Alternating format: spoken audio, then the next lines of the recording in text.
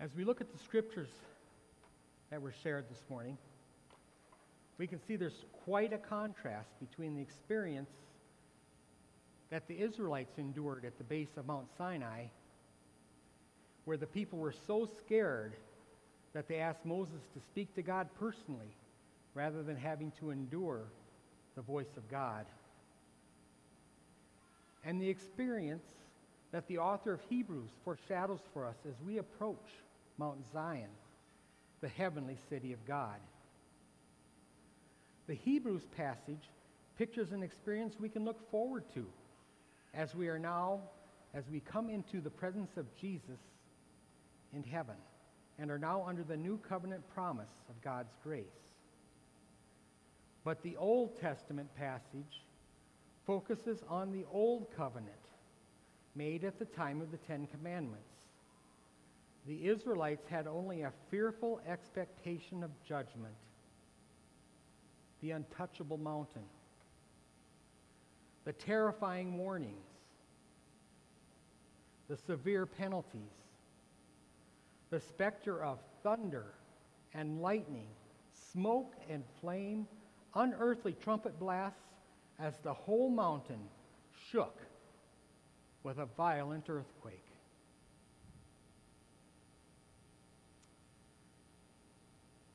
Has anybody here experienced an earthquake?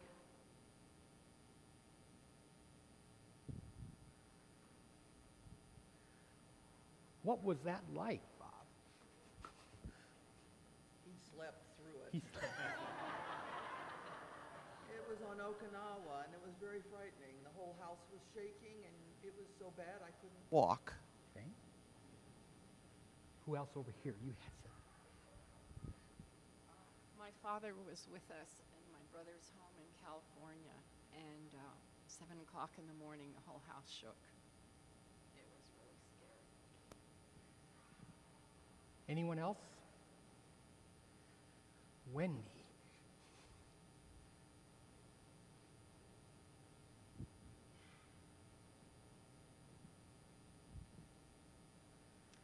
The Loma Prieta in San Francisco. Okay. And how did you feel? We were at school, and we were looking for places to duck and cover, and I couldn't believe it when they said that the bridge collapsed, and we saw it on the monitor, and it was all true. Okay. For those of you who've experienced an earthquake, would it be safe to say that you felt shaken to the core? And for most of you would say it's an experience you don't want to endure again. I myself have never experienced an earthquake. But back in Minnesota, one time, as I was getting ready to go to bed, I felt a strange sensation, like someone had turned on a full-body vibrator for just a second. My stomach did a flip-flop, and I felt very disconcerting for just a little bit. The next day I found out that a fertilizer plant in a town 12 miles away had exploded. Evidently, the impact of that explosion followed the bedrock to my bedroom and gave me the sensation that I felt, shaken to the core. But you know, it doesn't have to be physical stimuli to have that feeling. I can recall having that same feeling back when I was in college. My organic medicinals instructor liked to write the scores on the blackboard before he was turning back the papers. This morning he wrote down a 93 as the high score, a 79 is the average score, and a 68 as the low score, which he circled and said, some of you students have to put forth a greater effort. Now, I wasn't the least bit concerned about my score. I'm sure I had done well until I opened my test paper and found out that I was the circled 68 on the board, the lowest score in the class. I can tell you it's a good thing I was sitting down, because I couldn't have stood after that. I was truly shaken to the core.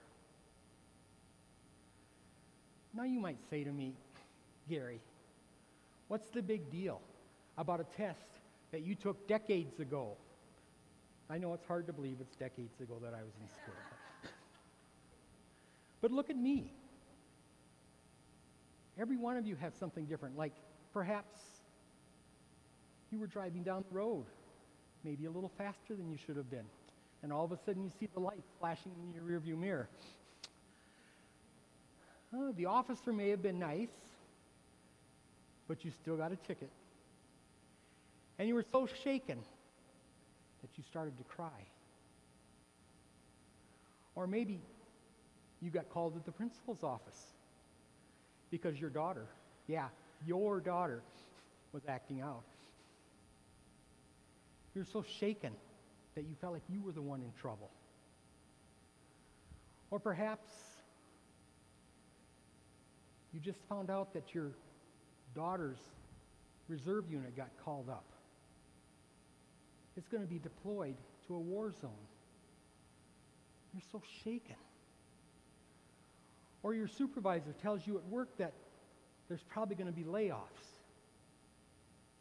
You just bought a house. Now this, you're shaken to the core. Or perhaps you went to visit your mother at the nursing home, and you had to remind her who you were. You're shaken.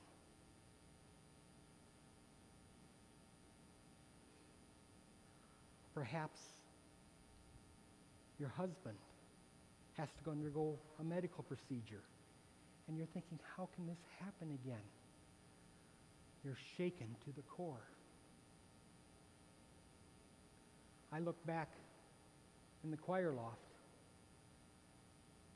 to the chair that was my dear friend Offie's. Life is so fragile, and I am shaken. We all have situations and circumstances that spin us out of control as we get caught up in a whirlwind of doubt. We're like the Israelites at Mount Sinai, who approached the mountain with fear and dread. Darkness, gloom, and storm terrorize us. We cannot bear what we're facing. We fall back. We tremble with fear.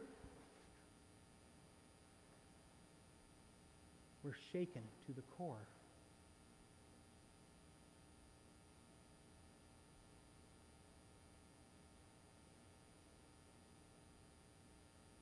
I am with you. I am with you. Like Elijah on the side of the mountain, we hear that gentle whisper, I am with you. Like David the psalmist, we can take refuge in the fact that he will grant us peace. I am with you. Like the songwriter, we can say, even though it's still raining, through the storm, I hear you say, I am with you. Now you might say, wait a minute, God. How are you with me? I'm feeling awfully alone right now. There's a lot of stuff in my life that I'm going through. How are you being manifested? How are you showing yourself to me? That answer is in verses 22 through 24 of our reading from Hebrews today, where God indicates that there are 6 ways that he's manifesting himself to us. You have come to Mount Zion, to the city of the living God, the heavenly Jerusalem. You have come to thousands upon thousands of angels in joyful assembly. You have come to the church of the firstborn, whose names are written in heaven. You have come to God, the judge of all, to the spirits of the righteous made perfect, to Jesus, the mediator of a new covenant, to the sprinkled blood that speaks better, a better word than the blood of Abel. I am with you.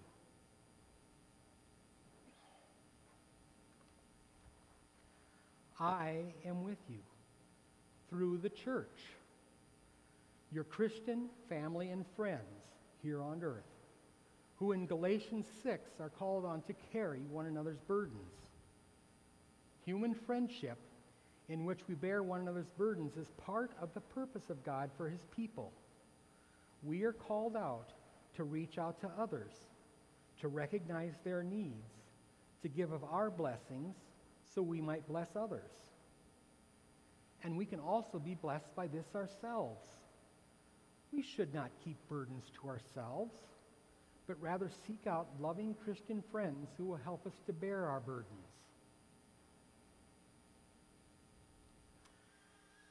In the Lord of the Ring trilogy, Frodo, who has done all that he can to destroy the Ring of Power, finally says, I can't go on anymore. But Sam, his constant companion, sees a solution. I may not be able to carry the ring, Mr. Frodo, but I can carry you. That's how we as Christians should be to one another. We can't always carry one another's burdens, but we can carry one another. We can lift them up in prayer. We can be there during their darkest times and make sure no one gets left behind, feeling all alone and deserted. I am with you. Through thousands upon thousands of angels. Think of that number. Whatever number you imagine, it's not big enough. According to the Talmud, everyone has 2 ministering angels by their sides their entire life. Isn't that a comforting thought? Angels do more than act as God's messengers and observe human affairs. They're also involved in protecting God's people in times of great need. Psalm 91, for he will command his angels concerning you to guard you in all of your ways. Hebrews 1:14 says of angels, are they not ministering spirits sent forth to minister for those who will inherit salvation? Angels can help to encourage you and assure you, as they did Mary. Do not be afraid, for you have found favor with God. Knowing that angels guard us can ease our concerns in life.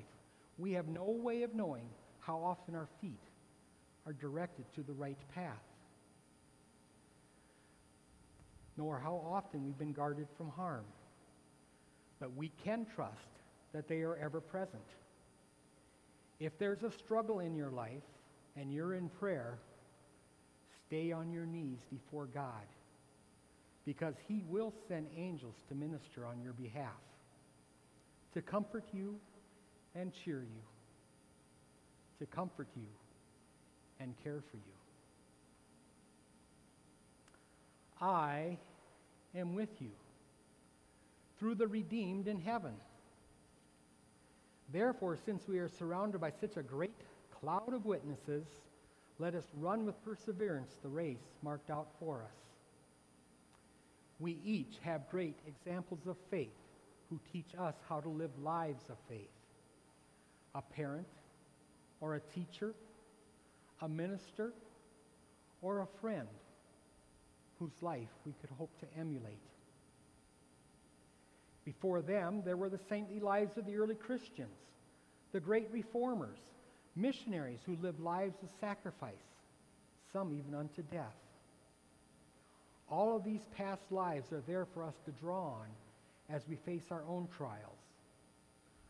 A coach might say to us, others made it through this, so can you. So we should, following that example, compete to complete our own spiritual race. This cloud of witnesses, much like the pillar of cloud in Israelite history, serves to lead us. We are led onward and upward by their examples of faith.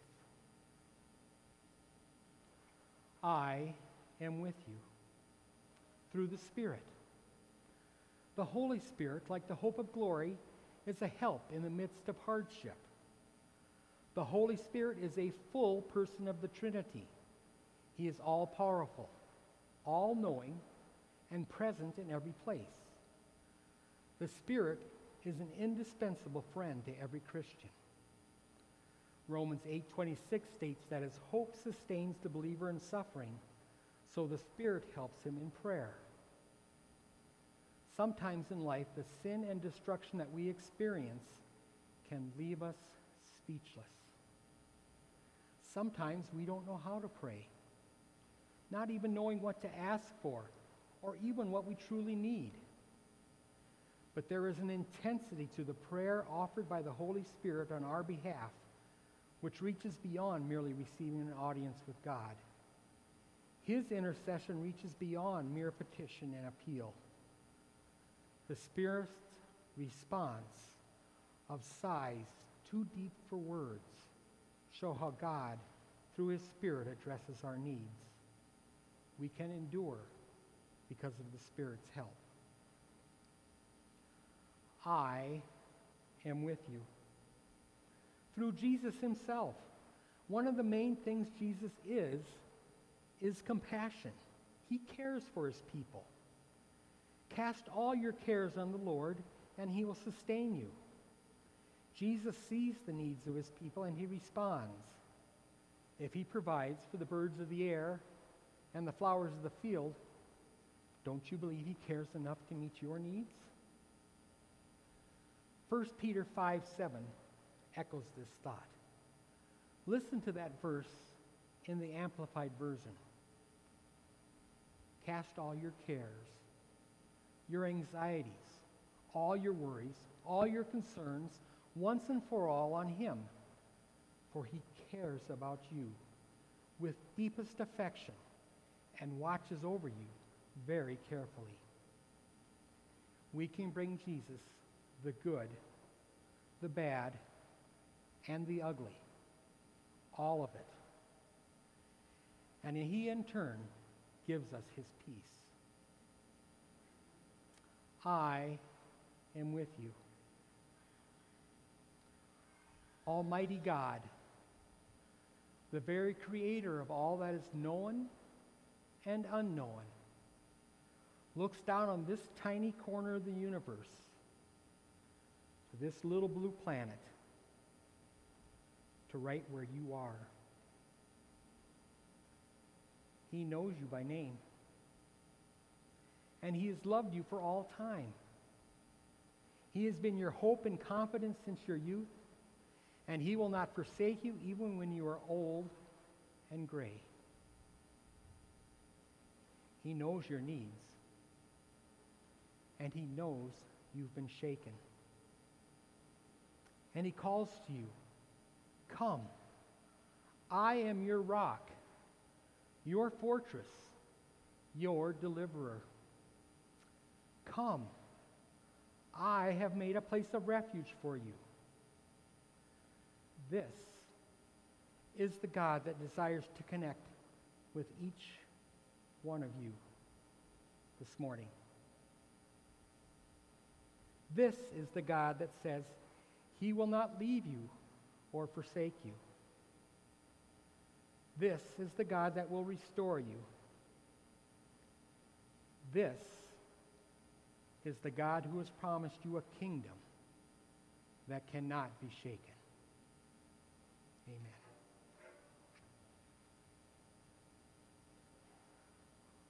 Almighty and loving God, we bless you for the gift of your word, for the promise of a kingdom that cannot be shaken.